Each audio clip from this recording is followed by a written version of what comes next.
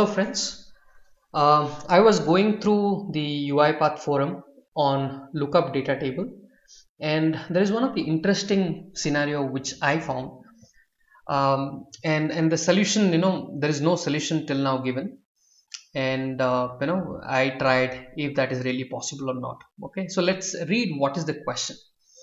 The question is, hi all, I have a scenario that in Excel I should set the color in cell which will be dynamically. For example, verified should be in green color and not verified should in red color by using lookup table.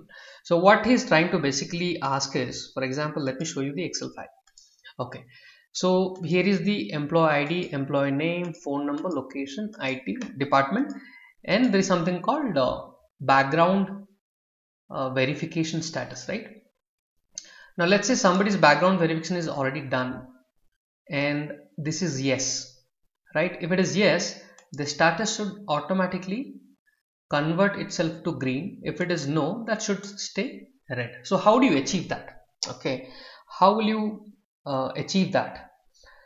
So let me go back to the UiPath forum. So there are a couple of answers. Lookup data table activity is inside table. What value you wanted to look in which column? So the lookup table would take up that data, whatever you are looking using the lookup table. This will result in what is in cell value or row of the found value. You cannot try to color using this activity. Logically he is right, okay, but we will not stop there, right? We have to find a way.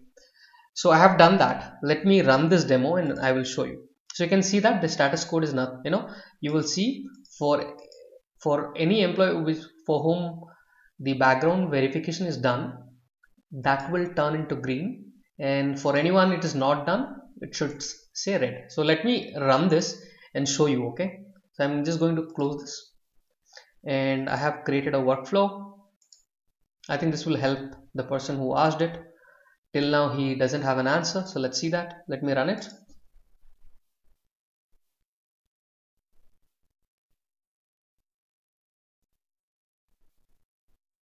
Okay, execution completed. Let me open the file.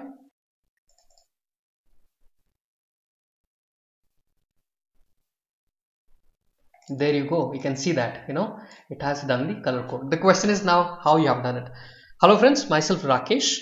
I am a UiPath solution architect. I upload UiPath training videos daily. Please do subscribe to the channel if you want to learn more interesting topics like this. So let's see. So let me go back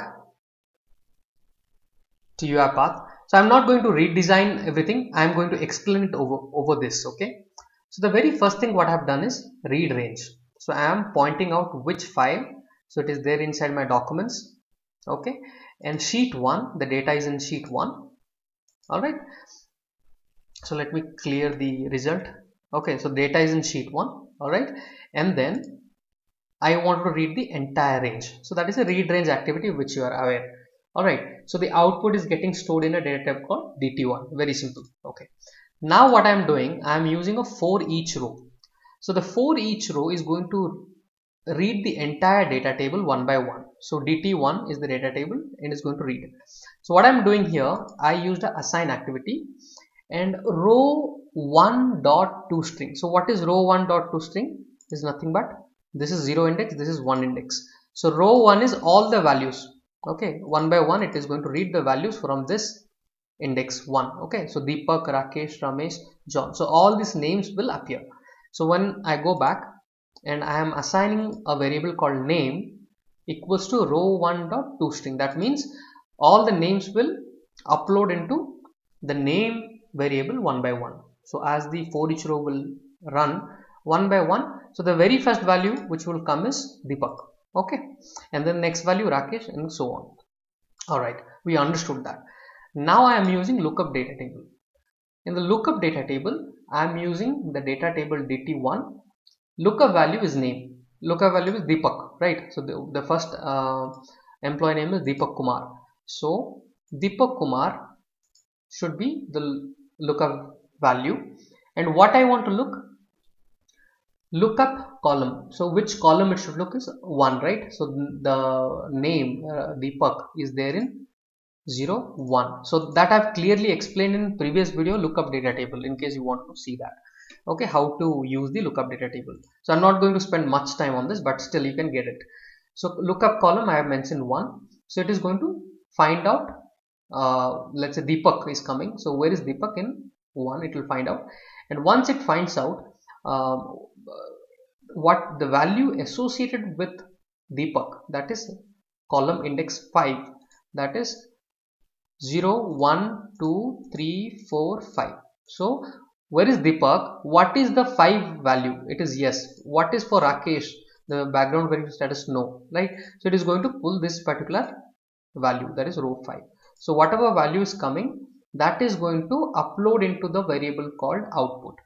So if you put a message box here, if you want to experiment, it is going to show you, for Deepak yes, Rakesh no, yes no. So these are the values which is going to appear in the output variable. So you understood that. Okay, so what we are deriving is the output variable, and that would contain the values yes no and all that. Okay, so whatever the value is coming, I'm going to write that into the cell.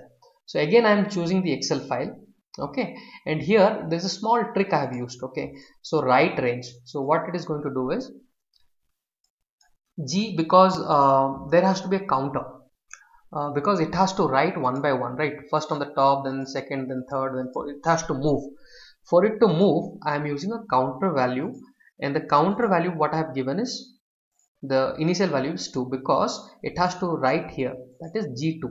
It has to write in this one, then it should G3, then G4, then G5. So what I'm basically doing, whatever value is here, I supposed to write it over here. Okay, that is the same, that is what I'm trying to achieve it here. So in the right cell, if you see it very carefully, I'm writing in the same Excel file, writing in sheet 1, and I'm writing in G plus counter. So this counter value, to start with, it will have 2. So it is writing in G2. Then below that you can see I'm using a counter plus 1, that is 2 plus 1 will become 3. So next time when the loop runs, it will write in G3. Next time when it runs, it will write in G4. Okay, this is a looping concept which you should be aware. Okay, now it is just writing it. Okay, so now there is a trick. So how am I changing the color? Okay, so there is a trick. So there is no activity in UiPath for the moment to change the cell color. Okay, but if your client has some requirement, you cannot deny, okay, UiPath doesn't have that feature. You have to achieve it some way, right? So how do you achieve that? So that is what the trick I'm going to do. So what exactly this one is doing? This is going to write the value of this one into here. So it is writing. So here there's a small trick you have to do. Okay, go to conditional formatting, and here select highlight cell rules and go with text data contains. Okay, I have already created that. Let me show you. I'm going to click on manage rules. So here I have created it. You can, from here also you can create new rule and then select this and do it. So let me show you what I have done. So let me edit this. So I have selected this second one. Here you have a drop down, select specific text containing yes. If it contains yes, because our UiPath is going to write yes, then it is going to write no, yes, no. Okay, so when it contains yes, what you should do now in the formatting, what I'm going to do, fill green color. Okay, there is another trick, because I don't want to show that yes, no and everything as a text. So what you do, come to font. Here the text color also you select the same color. So that means the font, whatever it's writing, it will stay in the background and nobody can see it. Okay, and the same thing I have done it for the next rule. If you see, the next rule is for no.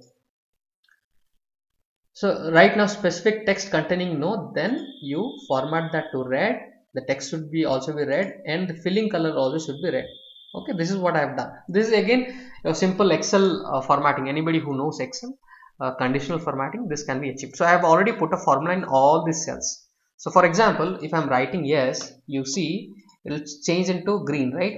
So the same thing will happen when UiPath is writing. So let me close this and run this once again, and you will see.